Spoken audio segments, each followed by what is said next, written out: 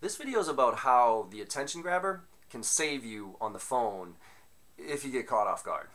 What you're going to walk away with is an understanding of how they can save you. So we talked about attention grabbers. The most effective attention grabbers are ones that are really short, one sentence. Again, periods and commas are the enemies of effective attention grabbers. And again, attention grabber is not the elevator pitch. It's not the 30-second blurb about what you do. It's literally meant to, when you say it, get the response, how do you do that? Or tell me more. So if you have a bunch of these, since they're so short, you can memorize them.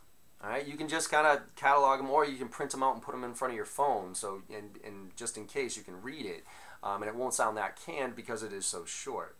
And here's an example. About 2 months ago, I was on the phone and I was making my cold calls, and the secretary said, "Oh yeah, he's in a meeting. Let me put you through to his voicemail." So I'm like, "All right, no problem."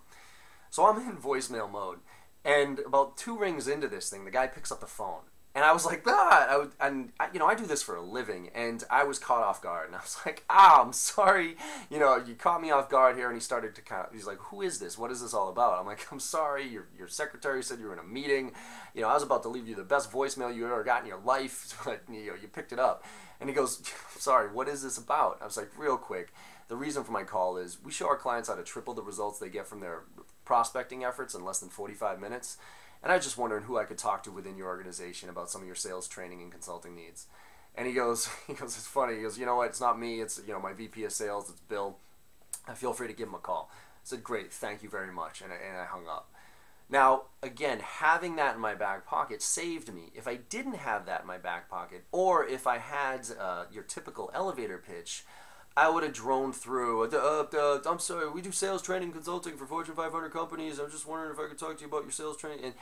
And he probably would have just been like, you know what, why don't you send me information and follow up with me in a month. But instead, I had one ready to go, and I was able to pull it out and save me. So needless to say, this is how the attention grabber can save you. We've all been there before. You're making your phone calls, you're droning through, it's a Friday afternoon, you're 20, 30 dials in, you're not getting anywhere, and all of a sudden somebody picks up the phone, and you're like, bah, and you freeze. If you have some good attention grabbers ready to go and you've memorized them, they can save you. So the takeaways from this, come up with some attention grabbers. Memorize a couple of them, internalize them, and use them to save your ass when you get in trouble. Good luck and happy selling.